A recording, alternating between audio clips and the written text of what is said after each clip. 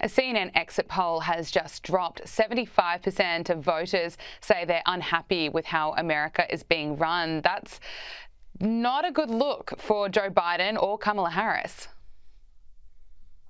That's right. And Kamala Harris has tried to paint herself as the candidate of the future. She keeps saying on the campaign trail, we're not going back, referring to the former president, Donald Trump. But of course, she is the person who was part of the administration that's been in office for the past 4 years. And you also see from CNN, NBC, and Associated Press exit polls pretty consistently that the top issues for voters are the economy, immigration, democracy, and abortion. We know that Trump edges out Kamala Harris on the economy and immigration. So then the question is, where do these voters fall on democracy and abortion? One of the crosstabs I found very interesting in the early Associated Press exit polls is that young voters under 30 are actually the least likely age demographic to cite democracy as their most important issue heading into the voting booth. That's actually a characteristic of voters over the age of 65, which would typically be considered Republican voters, but are breaking for Kamala Harris. So I think you're actually seeing a really interesting political realignment happening this election cycle. And then on the abortion question, NBC has 50% of voters trusting Kamala Harris more on that issue compared to 44% of voters for Donald Trump. If she only enjoys a 6-point advantage on the abortion question, I think that's a big benefit to the Republicans. Looking at the fundraising during this election campaign, Kamala Harris has received nearly triple the amount of money compared to what Donald Trump has received. And the fact that the polls are so close, what does that say about Kamala Harris's campaign? It's certainly not a good sign, but it is typical for Democrats to outspend Republicans in basically every election. Kamala Harris is backed by far more billionaires, for example, than Donald Trump is. They've long had a big PAC infrastructure. PACs, of course, are separate from the campaign, and therefore they do not have campaign contribution limits. People can donate unlimited amounts of money to PACs. You'll see people giving millions, if not tens of millions of dollars. On the Republican side, Elon Musk pouring $20 million plus into America PAC on behalf of former President Donald Trump.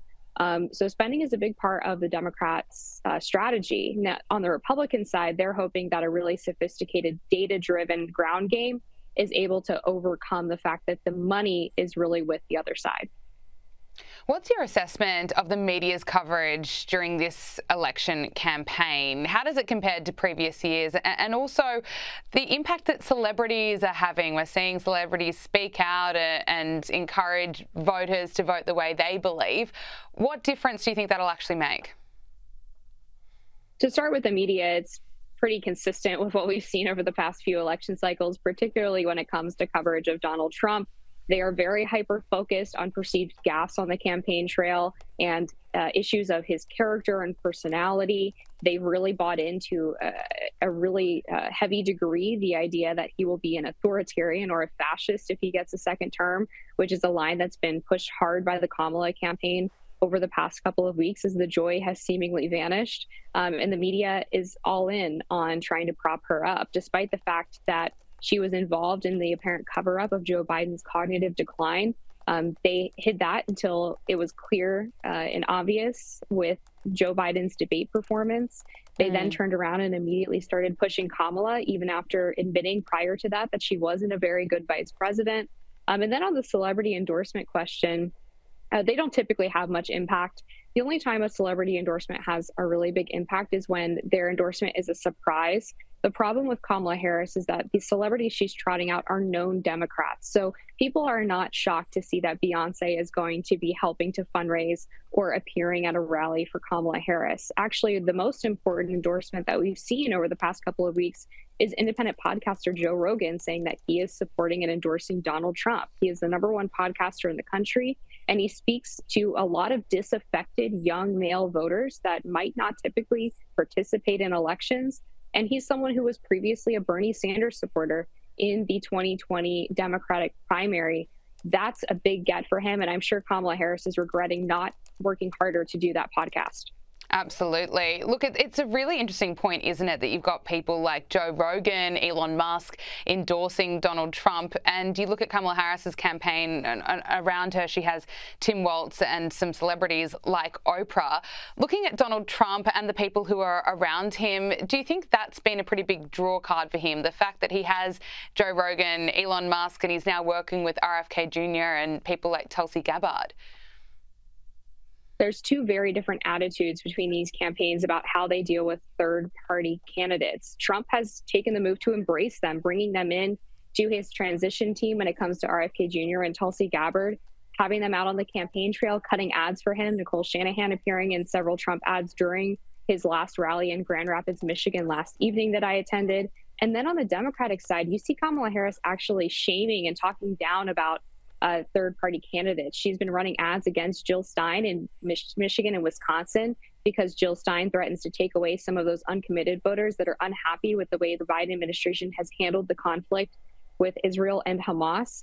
And people who are sensitive or sympathetic to third-party candidates do not like those candidates being demonized. They do not like Kamala Harris comparing Jill Stein to David Duke from the KKK or Vladimir Putin because they have expressed some support for some of her positions.